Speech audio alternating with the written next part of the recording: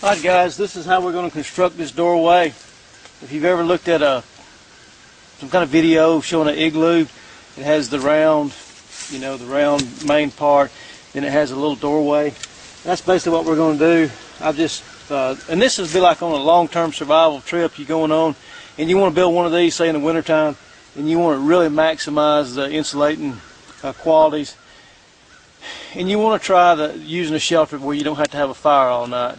Or let's say you don't have you want to not use your high-dollar sleeping bag and see how you fare. Just with say winter clothes and the debris shelter, and try it out. So I've cut a couple of forked sticks and I've put them in the ground. They're about somewhere around 1.5 to 2 feet. I didn't really measure it.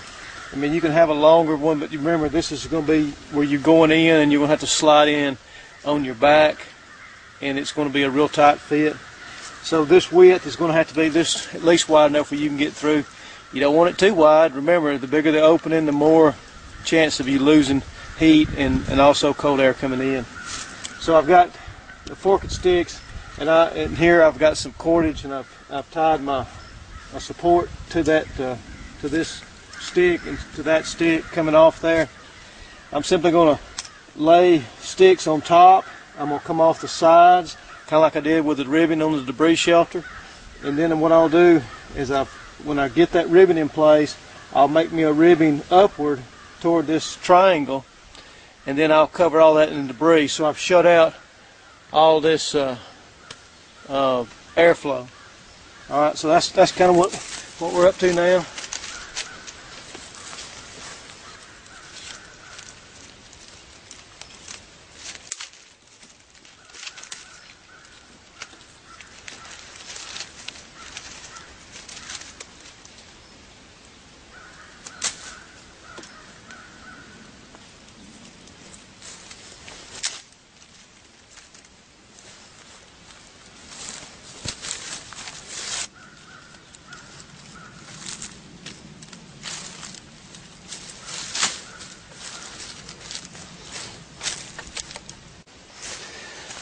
Alright guys, that ought to give you a good look at what I'm talking about. I want to make sure you see the whole thing. Basically, I've just built me a kind of a doorway with the same kind of idea, using sticks propped up against the sides, and just making it where I can throw debris on top of it.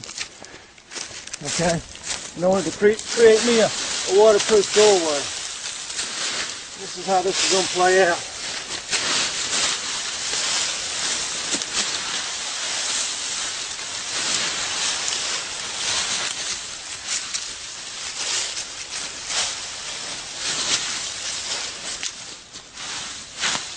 Okay, now I would continue doing this till I got the amount of debris I wanted up here.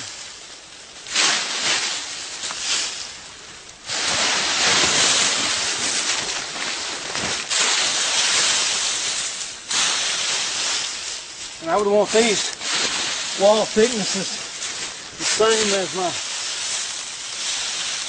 my other one. Okay.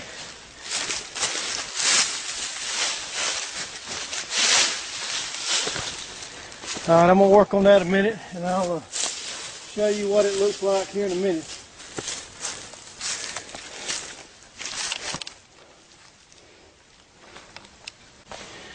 Alright guys, let's go around and look at this thing.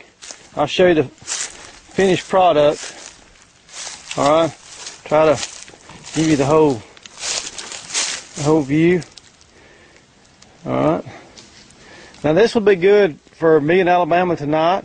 It's going to be probably, around 40 degrees tonight, somewhere around there. It may dip down in the high 30s. But this would be suitable for me tonight.